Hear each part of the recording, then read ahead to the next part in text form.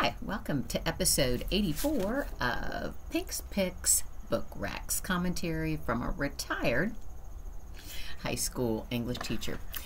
Today's title, Maame, a semi-autobiographical, onomastic bildungsroman novel, is first-generation Ghanaian Londoner Jessica George's debut. Whew, that is a lot to unpack in that intro, so I'll break it down for you. I'll start with the title and the titular character. In Chwee, which is a dialect of a Niger-Congo language, Maame has many meanings, but in protagonist Maddie's case, it means woman, and it suggests matriarch, a nickname that invites far more responsibility than Maddie wants. Because her spendthrift mother lives mostly in Ghana, Maddie is not only her father's primary caregiver, he has late-stage Parkinson's, but also the family's primary breadwinner, working at a job she hates. Though her adult experience at home is immense, her exposure to life in London is nearly non-existent. She longs to say yes to after-work drinks and explore the bewildering world of internet dating. When her mom returns from Ghana, Maddie decides to rent an apartment. When she finally abandons maw-meh and discovers Maddie, the hilarity and heartbreak begin. At one point, Maddie discusses with her therapist the importance of names in her culture, the link between our names and supposed destiny. Now, when an author gives a character a name where the meaning of that appellation reflects the character's personality, actions, or fate, the literary device employed is called onomastic imagery. I discussed this in episode 12 regarding Jhumpa Lahiri's novel, The Namesake, where protagonist Gogol Ganguly, like Maddie, feels repressed by his name. The most pervasive use of this device that I've encountered or taught is in two plays, Garcia Lorca's The House of Bernarda Alba and Chekhov's Three Sisters, as well as in Marquez's novella Chronicle of a Death Foretold. Maddie is 25 years old, which some of you may say is far too old to label this book bildungsroman or apprenticeship. Both terms are synonymous with coming of age.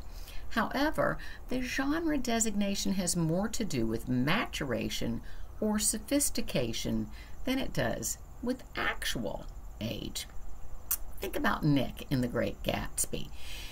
He had both served in World War II and graduated from Yale when we meet him.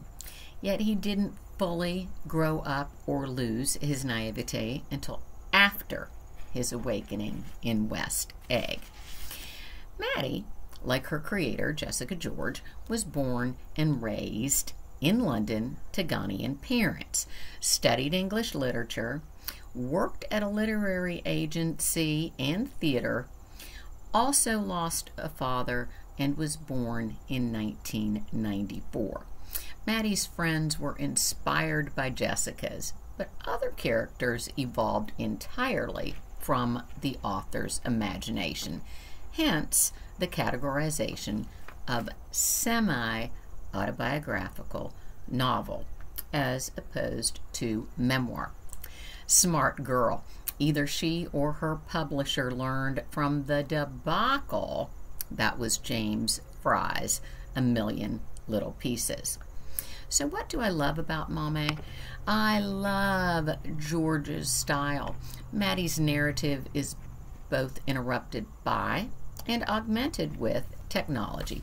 Text messages, emails, typed lists, device notes, online newsletters, and online dating sites. She also includes author intrusion, which is speaking directly to the reader, and interior monologue, which she refers to as her subconscious self. I also love George's charming use of voice, achieved through diction, syntax, tone, and punctuation. I'm entertained and empathetic when Maddie wonders to herself if something is weird, then thinks, probably, but best to save further ruminations on that for when I can afford a therapist. And when tragedy strikes, she ponders, I haven't cried today, and remain awake for hours, wondering if this foreshadows oncoming sociopathic tendency. Jessica George is a talented young writer to watch. I give Maame an A. Thank you for watching. If you like my class, please hit the subscribe button.